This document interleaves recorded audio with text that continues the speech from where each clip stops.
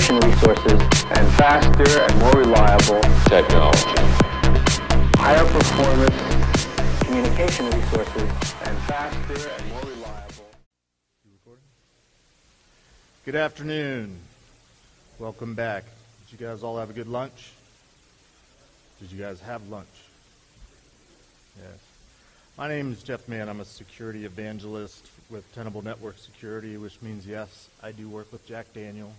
Have a very similar role, except for I get the dubious pleasure of being much more anonymous than he is. I don't have quite the beard that he does. This is my information. If by the end of the talk you're interested in following up with me, feel free to reach out to me. I'm on Twitter at Mr. Jeff Mann, or my email is simply jman@tenable.com. The purpose of this talk today is to, first of all, explain to you why I lay claim to being a Jedi Master, talk about a problem that I've been noticing in the industry for the past year and a half or so while I've been doing this speaking thing for Tenable, try to provide a little bit of insight of what I think we can do to improve, what I think's missing, and hopefully make it a little bit entertaining. I want it to be as interactive as possible.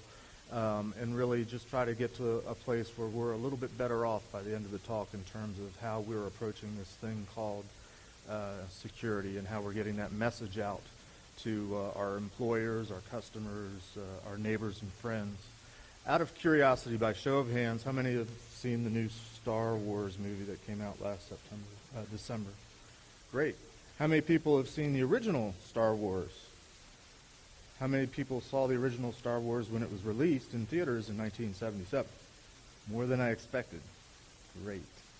So, a long time ago, there was this movie called Star Wars, and I sort of created this talk because this phrase came out of the whole Star Wars lexicon called the Jedi mind trick. Does everybody know what the Jedi mind trick is? These are not the droids you're looking for. The art of making somebody else do something that you want them to do, whether they know it or not. It occurred to me that I shouldn't give a whole talk on the Jedi mind trick without making sure everybody knew that I was talking about, since this is a talk at the end of the day about communication. Star Wars, the franchise is owned by Disney, so I'm not allowed to use, unless we pay a ton of royalties, use any imagery. So this is somewhat movie and media themed, but there will be no Star Wars references directly in the talk. Throw this out there right at the very beginning. I've been in the security business for over 30 years, and I got my start at that place. If you guys want to talk to me later, if you want to buy me drinks, I might talk to you about my views on Snowden or the views on the recent FBI Apple thing, but you have to buy me a drink or two first. I got my start at NSA as a manual cryptanalyst. I worked with these things, one-time pads. In the old days, it was all about communication security, and the communications were either encrypted before they were transmitted. If they were encrypted before they were transmitted, you could send them anyway. Radio, telephone, actually Morse code used to be used. Even when I was working there. But obviously technology was advancing and manual crypto systems were changing, and I actually got involved at the very beginning in some of the first software-based cryptography, which was simply implementations of a one-time pad. To try to put some reference on it, everybody's seen the movie, well, have you seen the movie, and now I'm blanking on the name. Thank you, The Imitation Games. Anybody seen that movie? So you know what that is? It's an Enigma machine. When I started at NSA in the mid-'80s, the fact that that U.S. and its allies, the U.K., had cracked the crypto on that was still a secret. Why was it still a secret? Because there were still countries using it. It was not declassified that we had broken that, which happened way back in World War II, until the late '80s. So just trying to put some reference on it that I'm almost as old, but not quite as old as Jack Daniel. I left almost 20 years ago, go out into the private sector, having learned how to do some penetration testing, which later became known as red teaming within NSA. Wanted to go save the world and make more money, go out into the private sector.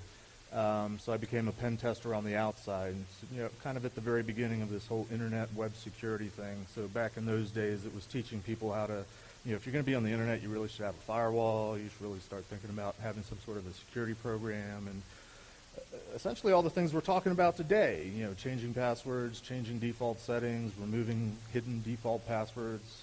This should all sound familiar because we've been talking about this for over 20 years ago. I guess I made enough people angry enough at some point that somehow I stumbled into PCI, and I ended up being a QSA for 10 years. I like to call that my PCI purgatory days. But Tenable saved me about 2.5 years ago. They actually hired me to be a PCI subject matter expert and to try to help the company, help sell into the PCI marketplace, but also because of my extensive experience, they said, we want you to hit the road and do the speaking circuit as well, which is why I'm here today. I was giving a talk over the last year called The State of Information Security. That was for the hacker cons. If I was at other industries, I'd call it cybersecurity. And my message was essentially nothing changed. But as I was going to different conferences and hearing other speakers speaking, I kept hearing some themes emerge. And the biggest theme that and the vibe I was getting from all the talks that I went to was, this community, particularly the B-Sides hacker tech community, we know a lot about how the technology works, and we know a lot about the security aspects. But if you look at the media, it seems clear that something's not working, that our message is somehow not getting out to the people within companies and organizations that need to hear the message. Why? Because major breaches are still happening, and they're happening in all sectors, in all verticals, in all industries. Something seems to be missing.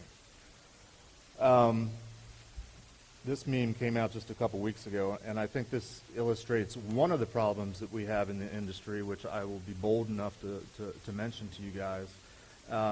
Sometimes we have an ego. Sometimes when we are smarter than others and we know more than others, sometimes we get a little bit of an ego.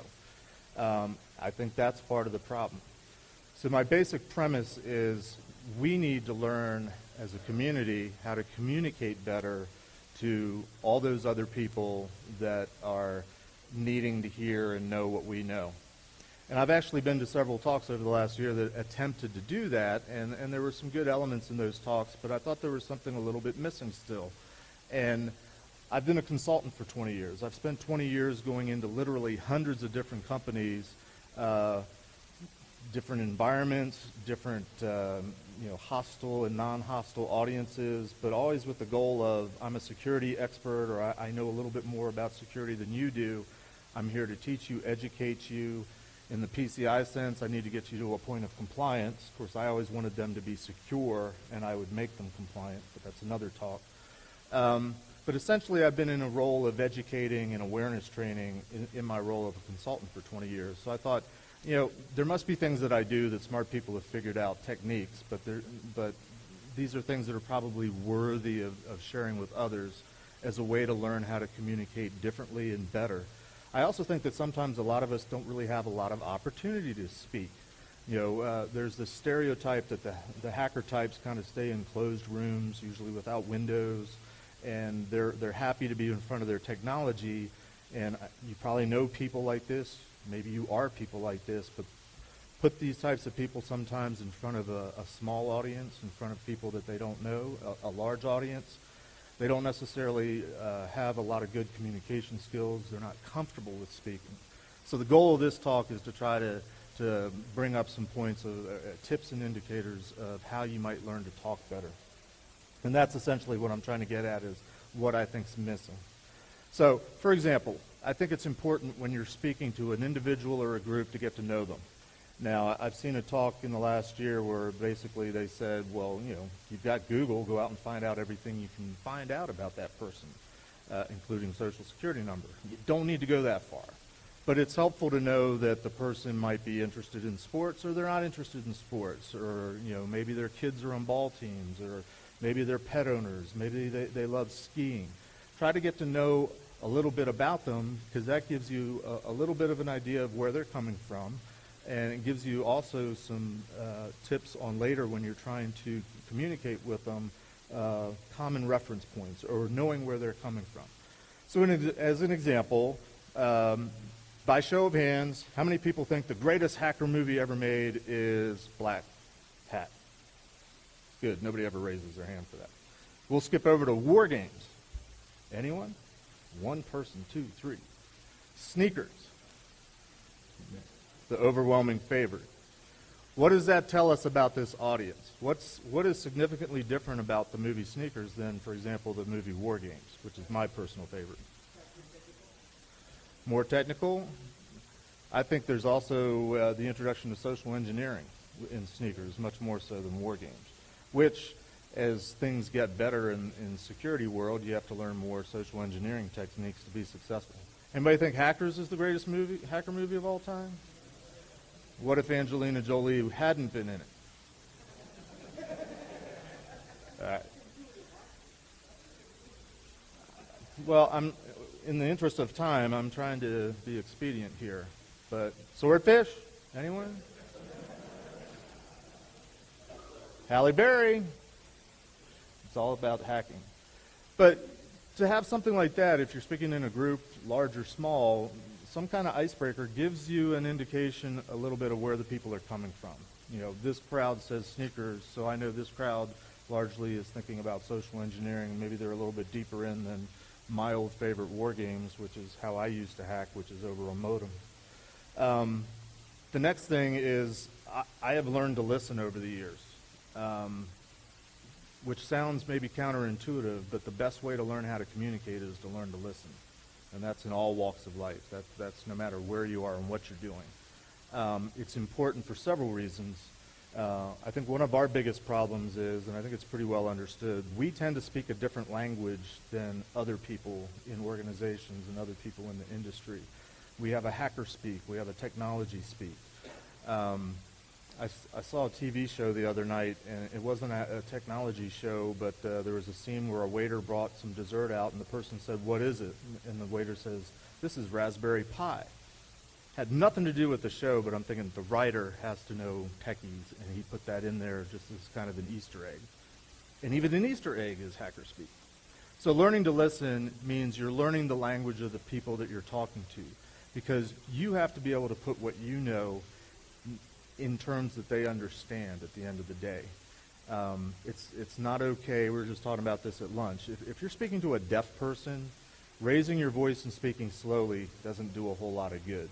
If they don't understand your language, they're not going to get it. If they speak a foreign language, how many times have you seen this?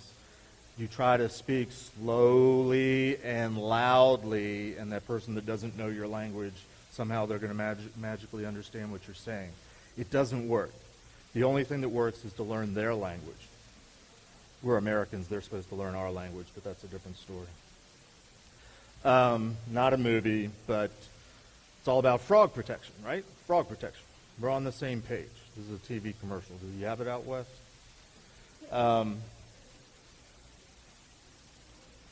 When you learn to speak their language, you're learning the language of the business. If you're working at a company, if it's a customer, you're learning what their motivations are, what their drivers are. These are all necessary things. It takes persistence sometimes. You know, you have to keep at it. I think it takes practice. I used to, in my years of consulting, used to sit around the dinner table with my family and try to explain things to them. And none of them are really technical, but if I could get to a point where they were understanding what I was talking about, then I thought I was ready to go to the customer. And usually that's where the frustration would begin, because I didn't have that much time. Tell stories. You know, I said, you know, understand their background, understand where they're coming from. Try to pick the stories that make sense to them. Sports analogies, you hear them all the time, but not everybody's a sports enthusiast. I've been in audiences, this is going to sound sexist, but you know, an audience that's a group of women, they may not be into football, so they may not know sports analogies related to football, as an example. It's really interesting if you go to a foreign country, and that's when I start to notice all the idioms and axioms and colloquialisms that I have as an American, and as I'm saying them, I'm realizing people in the UK, they don't know American football, so they're not going to get the football analogy anyway. So what does this mean in terms of soccer and real football, and so on and so forth? Anyway, for fun, anybody know what movie that is? Just shout it out. Big Fish. Very good. I'm a cryptanalyst by trade, and I've been to many talks about crypto, and crypto's in the news lately about iPhones and things like that.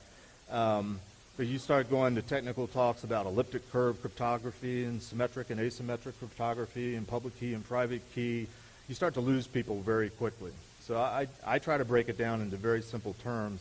Even if my simple terms aren't even technically accurate sometimes, if I can get the point across and the people that are receiving understand, oh, you mean encryption means you take something I can read and turn it into something I can't read, and there's something in the middle going on. Yeah, that's all they really need to understand sometimes. And then you can start talking about the costs associated with it and the benefits and the pros and the cons. I think it's essential if you're in your own company or if you're a consultant and you're working with other companies, you have to understand their language, which is very often their business. It's great to be as secure as you can be. I used to get customers all the time telling me, well, we don't need DoD level security, because they knew I had a DoD background, because we just sell women's underwear, or we just sell shoes, or the CEO from Target, when they were breached a couple years ago, he was quoted as saying, we sell hammers. Why should we care about security? You can disagree with that, but you also have to find a balance. You have to find a way to work that attitude and educate them and enlighten them, but also help them to connect and sort of find a middle ground. Movie? Thank you. I'm a people person. In fact, I think I have that role in my company now as a side job, which is embarrassing. This is also essential. You can think you've done a great job explaining a concept. Ask them, what did you just hear me say? You'd be amazed at how many times people will come back, and you can realize very quickly, wow, you had no idea what I was talking about. Let me try again. And don't try again with the same story, with the same technique, with the same language. You got to try something different. You got to try it from a different angle. And again, the goal is to put it in language that they understand. Movie? This is the stumper for most. Nope. One of my favorites. Starred Gina Davis. Long Kiss Goodnight. Very good. Never make an assumption, because you make an ass out of you and umption. Oftentimes when you're presenting, especially as a consultant, you have to give results. You've gone in and done a pen test, a vulnerability assessment, some sort of an analysis, and you got to explain it to them. I learned this technique actually from my father, but I always found it was good to start off with, say something good, like, your website has a lot of pretty colors. And then you move on to the bad. We found some issues. And then you drop the bomb on them, and the ugly, there's some default passwords in there. So the good, the bad, and the ugly is the movie. That one's a dead giveaway. My dad, I have to share with this part of it. When I was a kid, I never got straight A's, but one time I came home with a report card, like 6 A's and 1 B. It's the best I'd ever done. My dad, first thing he said to me was, "Why'd you get a B?" Scarred me for life. I'm still suffering from it. So, where do we go from here? Practice. Try to attempt these steps. You may think it's daunting and impossible. How many people want to take the red pill? How many people want to take the blue pill? It's hard. It is not easy to communicate with other people and get them to a point of understanding. Those of us that have been in the industry a while probably know that all too well. I would say don't give up. It may seem sometimes like it's not worth it. Oh, I'm sorry. Everybody know what the movie is? Yeah, very good. Everybody know what this movie is? War Games. Now, the message of the War Games was, the moral to the story was don't play the game. Because of my cryptanalytic background, I prefer to think of this more as a puzzle. Puzzles have often more than one solution. but there's a solution. So, you know, if one thing doesn't work, try something again, try something different. Don't even think of security as a game. Think of it as a puzzle. And recognize at the end of the day that it takes time, it's difficult to do. Especially when you're within an organization and you're trying to change corporate culture and trying to get them to think more securely because they have to, that takes time. It takes hard work. It's like steering the. There you go. So this is a whirlwind, 30 years of experience into a 20, 30-minute talk. But be the change you want to be. Try stepping out of your comfort zone if you haven't done this before and communicating. You can do it in a small group setting, do it with a friend. Say, hey, I want to run something by you. Try to find somebody that isn't as smart as you or isn't in the tech crowd. Try to find somebody that's outside and say, hey, I want to run something by you. Give it a whirl. See if it works. Ask them what they've heard. Try it. I mentioned the ego thing at the very beginning with that, I wish I was stupid. Yes, sometimes we do know more than others, but a lot of it's just education and awareness. I find it challenging to try to teach people and get them to a point of understanding. And I feel like if I can't do that well, maybe I'm not as smart as I think I am. So that keeps me humble. I used to, and I still talk about how I'm bilingual. I've developed over the years the language of the tech community, but I also speak the language of the business, non-technical community. And I have found it essential to get things accomplished in my customers and in companies I've worked for to be able to communicate with the non-technical community. Probably more so important than talking to the tech crowd. Because it's really easy to talk to the people that pat you on the back and say, yeah, I get it, I agree with you. To me, after 30-some years in the business, I think what really is going to make a difference ultimately, because everything we've done up to this point doesn't seem to be working very well, and the technology is certainly not getting easier, we still need to be able to teach and educate what are still the basic fundamentals of security, knowing what it is you're trying to protect, knowing that you have to do certain things, knowing that there is no such thing as ultimate security, and so on and so forth. We have a few minutes left. Does anybody have any questions? This is your chance to communicate. You must have come in late. You have to ask me that after you've purchased me an alcoholic beverage. I'm a rat. My Jedi mind trick is buy me alcohol, and I'll ask Snowden. Any other questions, comments? You that were older that saw the original Star Wars, agree, disagree? We're good? Sure.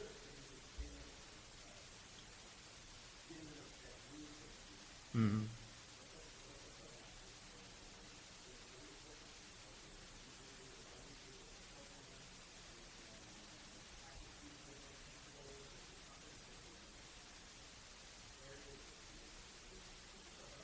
So the comment is, if you want to get some opportunities to practice, join your Toastmasters Club, local Toastmasters Club. Look it up, find one, see if there is one. My immediate question is, what is a Toastmasters Club?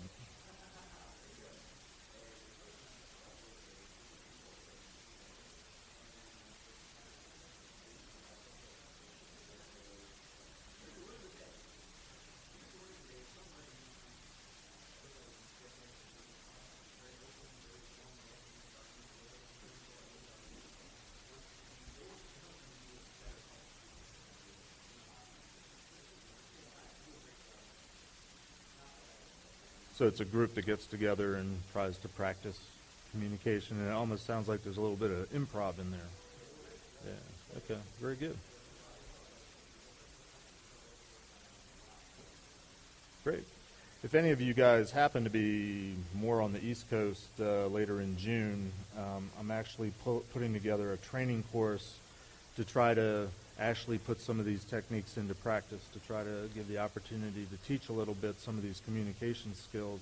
But more importantly than teaching, I want to give people the opportunity to put it into practice in a safe, comfortable environment. I should look up Toastmasters and steal their mojo. Anyway, that'll be at Circle City Con in Indianapolis in June.